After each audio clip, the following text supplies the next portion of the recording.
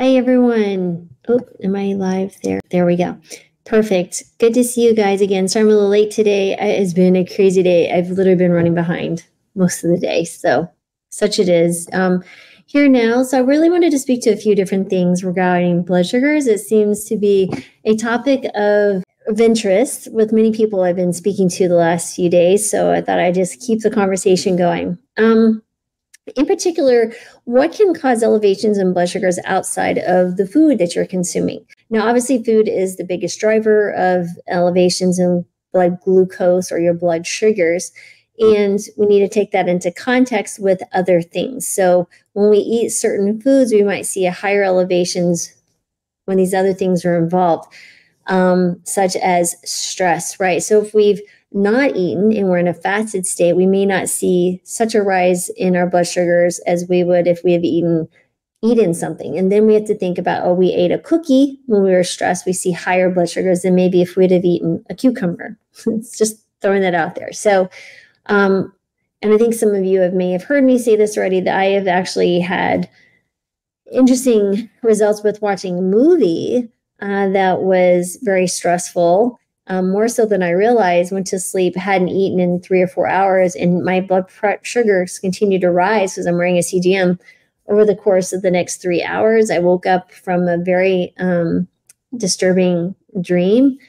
Blood sugars precipitously dropped. So I've now taken caution in what I'm allowing myself to see and put into my brain, especially as I get to later in the evening.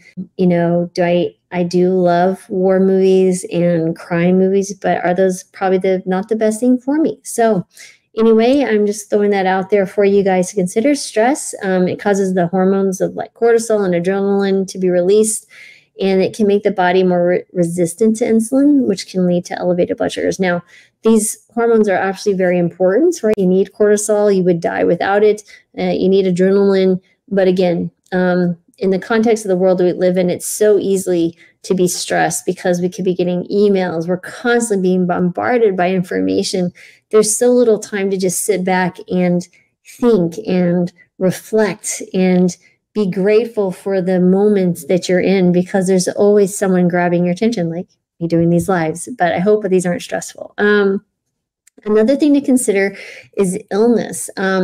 Really fascinating stuff. So I had a patient who had diabetes, pretty well controlled with diet, but whenever she developed a UTI, her blood sugars would shoot up to 300s before she even had symptoms.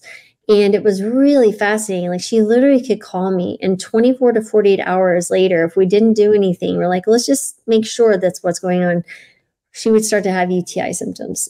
But when she started seeing the blood sugar elevate, we'd immediately order a urinalysis. Sure enough, it's showing infection, and we'd have to treat it appropriately. So illness, COVID, colds, even injections like a vaccine, you can see an elevation in blood sugar secondary to the stress that the body's undergoing to fight the illness. So again, just some things to be mindful of. Certain medications can also cause an elevation in blood sugars. Statins in some people, although I haven't seen it a lot, but I've certainly have seen it on occasion. Diuretics, beta blockers, some antipsychotic medications, and obviously steroids like prednisone and things like that. So if you have diabetes, and let's say you go in to get an injection in your shoulder or your knee, you need to let them know that you do have diabetes, and discuss with your doctor, who's ever managing your blood sugars, make appropriate plans to deal with that. Because I have seen, depending on the injection, blood sugars remain elevated for several weeks after that. So just something to be mindful of. And then hormonal changes, right? So it's not uncommon that I've seen some women find that they become more insulin resistant during certain periods, certain times during their period or their menstrual cycles. PCOS can cause an elevation and have an impact. Pregnancy can cause some changes, and you may see some more insulin resistance or elevated blood sugars. So again, not that these things are bad in and of themselves, of course, PCOS we don't want, but pregnancy and having periods, I mean, these are just things that we deal with, but just to be mindful. And I think there's probably some genetic predisposition that leads to certain things happening for certain people. And then I think the one that I think we're becoming more aware of and really trying to be more mindful of is our sleep, right? I love the Whoop. I am not being paid by the Whoop, but I will tell you, I wear the Whoop at night. I was wearing it all day too, but it was just between the watch and the CGM. I was like, okay, it's gonna have to set the Whoop aside. I use it only probably for sleep anyway. And it's really interesting because it's making me more mindful of my bedtime, making sure that I do everything I can to get better restorative sleep, especially when with exercise, as I'm building mileage with running.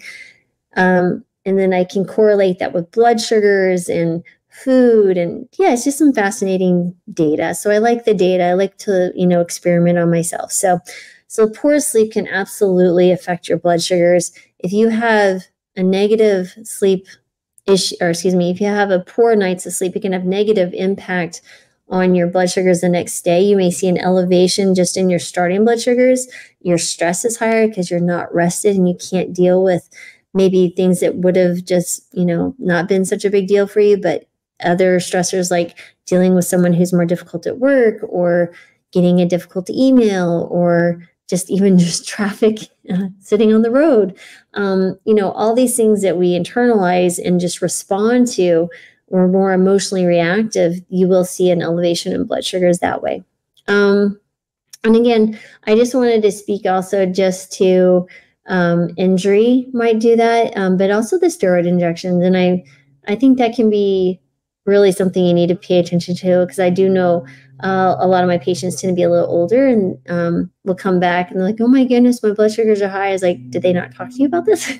So just be mindful of it. That can do that. So again, so let me just go over a few different things, stress, illness, medications, hormonal changes, poor sleep, and a few people, by the way, alcohol. Not everyone, but alcohol can raise blood sugars, and it can raise your triglycerides, which make you more insulin resistant. Anyway, not a fan of alcohol. Steroid injections, injury, and those are on my list. So hope that was helpful. I will be back tomorrow with some other topic. I'm not sure yet. I will set it out there that I hope this reaches whoever it needs to reach. So again, I hope this was helpful. You guys have a blessed evening, and I'll see you tomorrow.